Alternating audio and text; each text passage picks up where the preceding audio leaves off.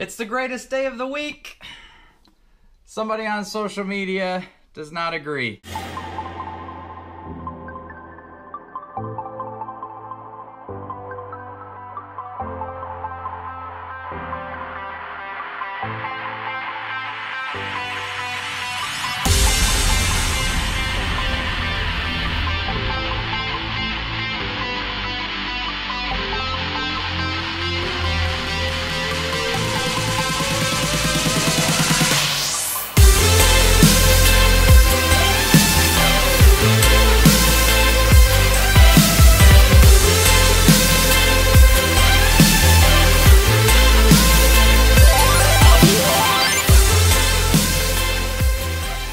What's up, guys? Welcome to this week's vlog.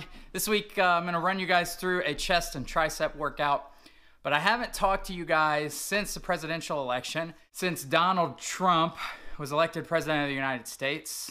Still can't hardly believe that one. I'm generally fiscally conservative and socially very liberal, so I always have a hard time deciding on who I'm gonna give my vote to. Regardless of who you voted for, even if it was different from me, I'm open-minded enough to understand that not everyone agrees with me on things, and that's okay. That's what makes this country wonderful. What doesn't make this country wonderful is all the negativity that I'm seeing after the election. I can't believe that my daughters are witnessing what's going on in this country. My daughters actually watch these vlogs, and what I would tell them is, sure, whoever's elected president of the United States is gonna elect justices, is gonna have some effect on what goes on in our society. That being said, regardless of who's elected president of the United States, my life is still gonna be wonderful because I'm in control of it, nobody else. What I'm kind of stunned by is this view in our world that your life is going to be either drastically changed for the better or worse depending on who's elected president of the United States. If you're sitting at home and you're depressed, you're full of anxiety, you're fearful of what's going on in this country or what's going to go on in this country, what I would suggest you do is force positivity into your life. You volunteer, you help people who can never repay you, you mentor children, you coach on football teams or basketball teams. You volunteer at soup kitchens. Everybody has the ability to force positivity into their life. Something amazing happens when you do that. And, I'm not sitting on a soapbox preaching because I didn't always understand this. In the last 10 years, my life has completely changed. And the number one reason my life has completely changed is because of the volunteer work I do, because I put others before myself. Mentoring kids an hour a week is one of the most amazing things I do. I get to meet with that kid who may be feeling down, who may feel like the world's against them, and I force positivity into their life. I cheer them up. And it's a win-win for both of us because it makes me feel good. And that hour spent with that kid, helping him feel better, forcing positivity into his life, is an hour I'm not focused on all the crap that's going on in the world. The 8 to 12 hours a week I spend coaching and watching kids smile and making them smile is 8 to 12 hours I'm not focused on the news and not focused on all the horrible things going on in this world. If you're sitting at home and you want to be happier, you have to force positivity into your life. Sitting on your couch dwelling on all the bad things is not going to help your cause at all. Those of you who are positive, you need to be louder because the negative people are really loud right now. They are very loud. So all of you that are positive, that have wonderful things going on in your life, be loud, talk about it, cheer some people up, get out in your communities, volunteer, help people. I promise whoever's president of the United States isn't gonna affect my happiness. I hope it doesn't affect yours. Let's go get this chest workout in.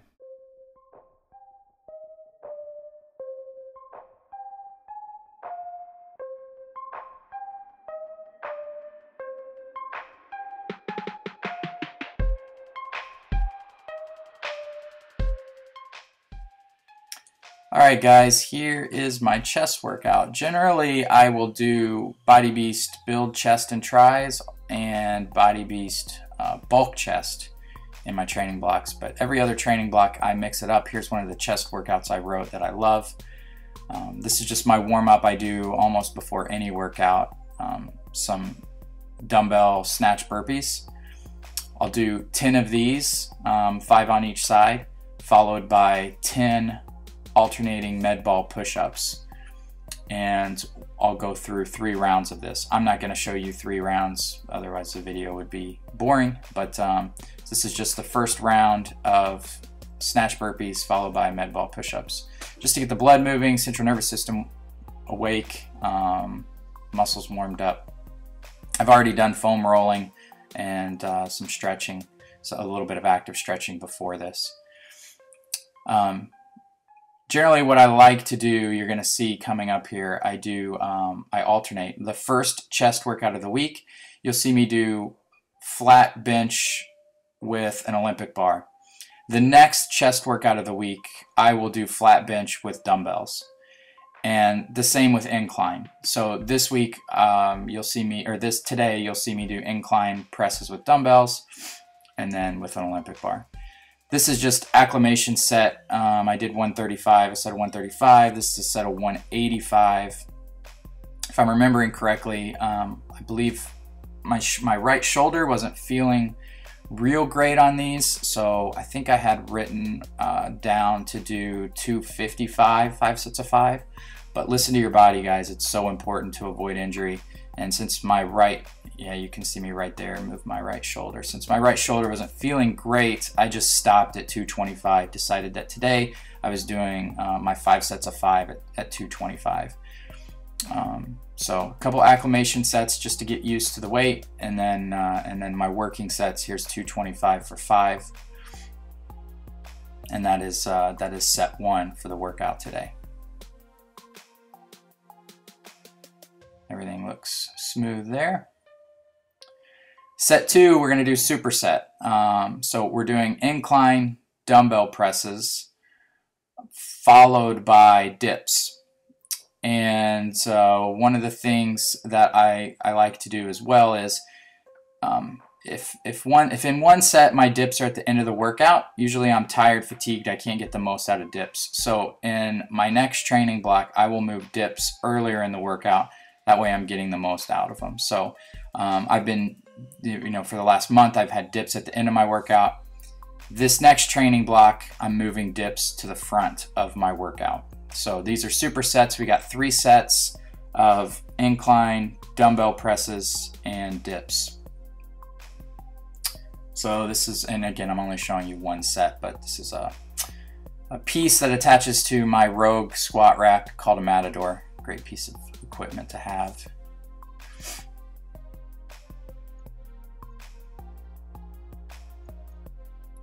Okay, set 3, we've got flat bench dumbbell flies, which means the second chest workout of the week, I will do incline dumbbell flies. So this was another superset. We're doing flies with decline presses. And I think I forgot to hit the recorder on the presses, so you're not going to see those, but we did 3 sets of those. And then the last set, we did 5 sets of close grip dumbbell presses to finish out the workout. And that was it today. Great workout. Time for post-workout nutrition. I'm going to do 1 scoop of ISO 100 whey protein isolate, 1 scoop of Shakeology for all my greens, probiotics, prebiotics, phytonutrients, adaptogens, and then my favorite peanut butter, 20 grams white chocolate peanut butter with about 8 ice cubes. I'm gonna make this up for you guys right now.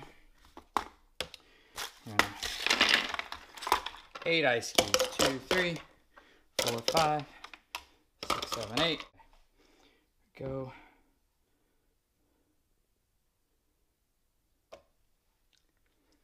22, pretty close. Zero that out.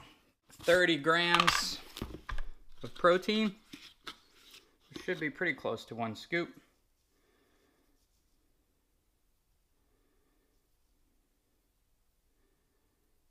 $30 grams.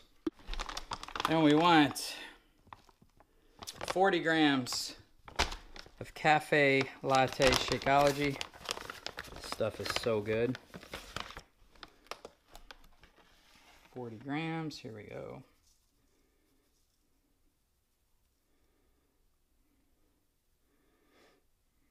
Close enough, 39. Good enough. Water.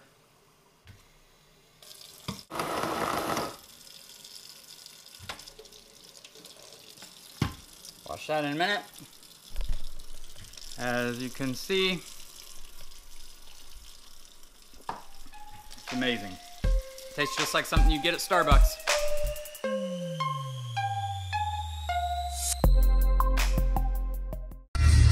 I don't know how well it captures it, but